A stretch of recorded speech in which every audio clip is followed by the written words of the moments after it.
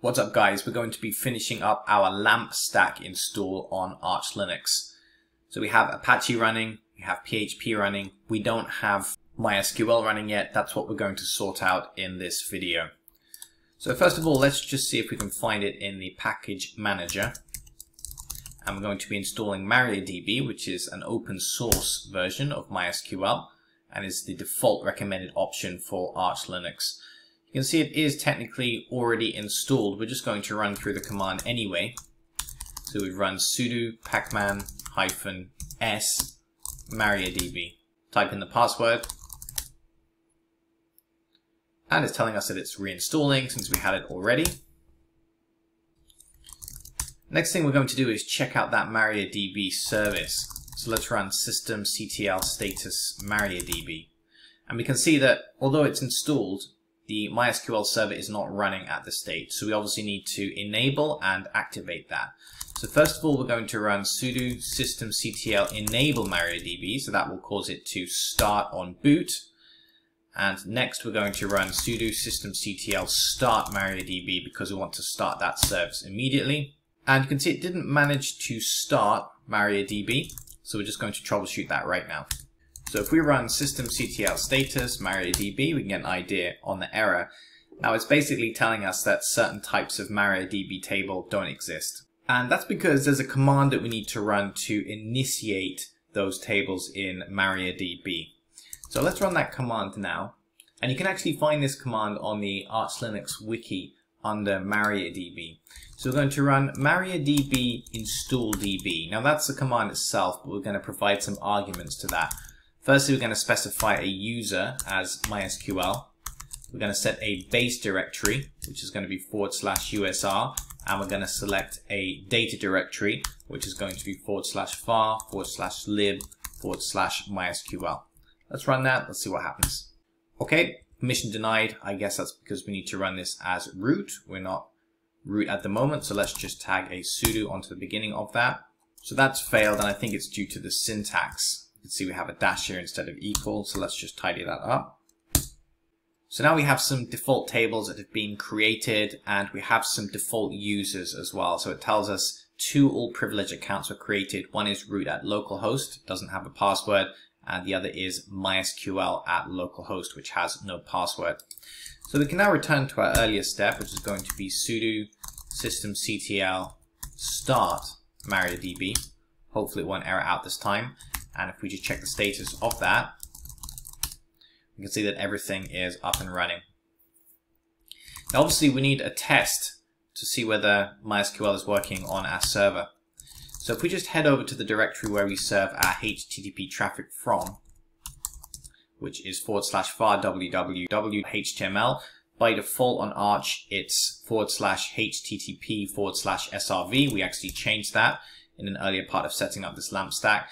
And I've modified the index.php file here. Let's just vim into that and I'll show you what has happened there.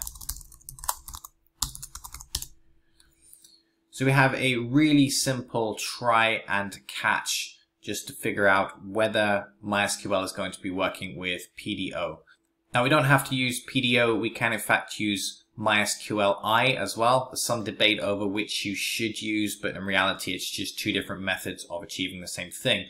We're going to be using PDO in this, which stands for PHP Data Objects. It's basically just a way of extracting data from the database and manipulating that data in an object-oriented way. And inside the constructor function of that PDO object, you can see the first argument there is a string delimited by a semicolon. And first of all, we specify the server. So that's going to be localhost. And we also specify the database name, which is testdb. Then we have the username and password. So the username is going to be Zenshell and the password is just going to be password. Of course, none of this actually exists yet. We're going to have to set that up using MariaDB. Now, if that all works and the object is generated successfully without erroring out, then we're going to echo connected to the database to the page. However, if there is an exception, then we're going to echo connection failed to the page. We're also going to grab that exception and call the getMessage method just to echo out that exception to the page. So before we do that, we're going to have to create the actual tables and users first of all. So let's exit out of this file for now. The first thing we're going to do is try to connect to our MySQL server. So we're going to use the command MySQL-u to specify user. We know that there's a root account, so let's try and log into that. And then -p indicates we want to supply a password. So we'll use that, although we do know the password should be blank for the root account. So it says enter password. We're just going to press enter again to submit a blank password. And as you can see, we get an access denied, and that's because we are not root, so it's not going to allow us to log in as root. So if we try the same thing again, sudo mysql-u root p, submit a blank password. Actually, this is asking for the sudo password first of all. And now it's asking for the password for MySQL. And there we go, we've successfully connected to our MySQL database. Now at this point we can use any valid MySQL commands. For example, we could type something like show databases, and we can see the available databases. And we can also use a valid SQL command to create a new user. So let's do that right now. So the command we're going to use is create user. Next we need the name of the user, which is going to be Zenshell. So that's in single quotes. We're then going to choose @ and specify the server, which is going to be localhost. And then we're going to type identified by, and we're going to put in the password. Now we're just going to use password as the password for this. Might not be a great idea in practice. You'll probably want to pick something more secure, but this is actually the config that we wrote in our index.php file, so we know it wants to be this. Now, although that user now exists as a MySQL user, it doesn't actually have any access to any of the databases. It doesn't have any privileges at this stage. Now, we know we're going to need a database called testdb. So we're going to create database, and we're going to provide the name of the database we want to create. So it's going to be lowercase testdb. Now, if we were to type show databases, we should see that database appear as our newly created database. And we're going to want to use that database. So let's type the command use testdb. Make sure you end all of these with a semicolon or it's not a valid SQL command. And we can also run a simple SQL command to create a table. So let's create a table. Let's call it test_table. And we're just going to provide some input for that. So we'll specify that column 1 is going to be called ID. And we'll specify the data type, which is going to be int, and we'll just end that table there. So now if we type show tables, we should be able to see that table, and we can use the command describe test table to see the structure of it. It's not a very interesting table. It just has ID, which is going to be type int, and it is nullable, so we don't have to provide a value for an entry in that table. So the basic goal here is now to give our Zenshell user access to that table.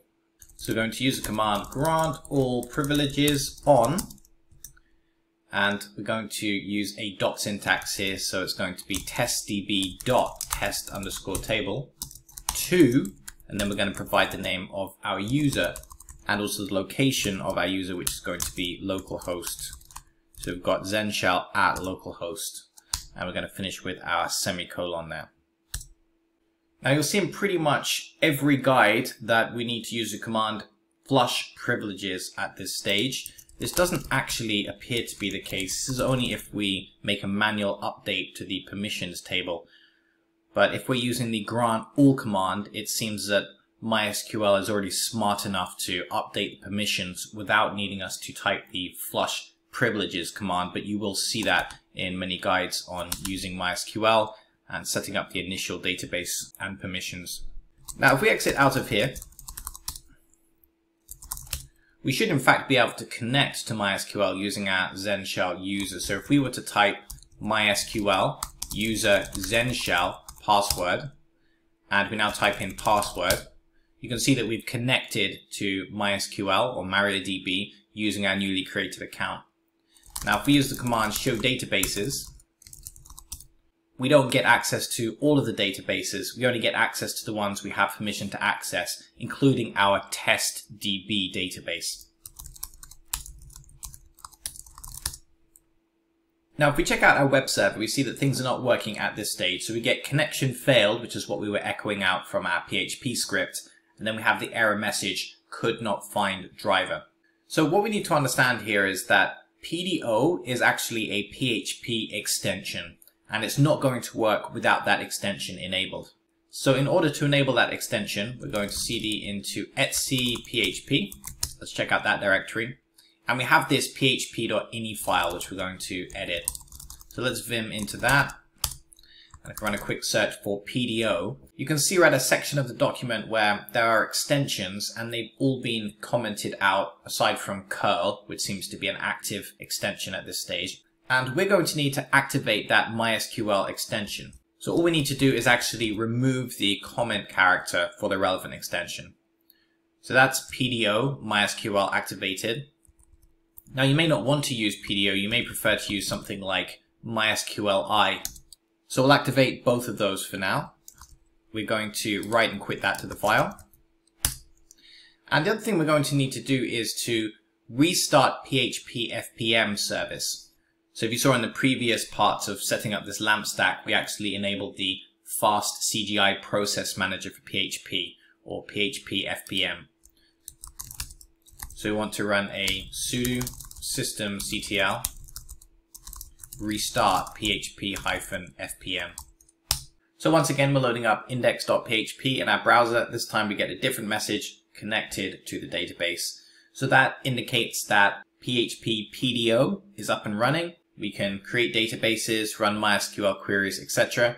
And we should also find that MySQLi works as well, since we've enabled the extension for it in php.ini.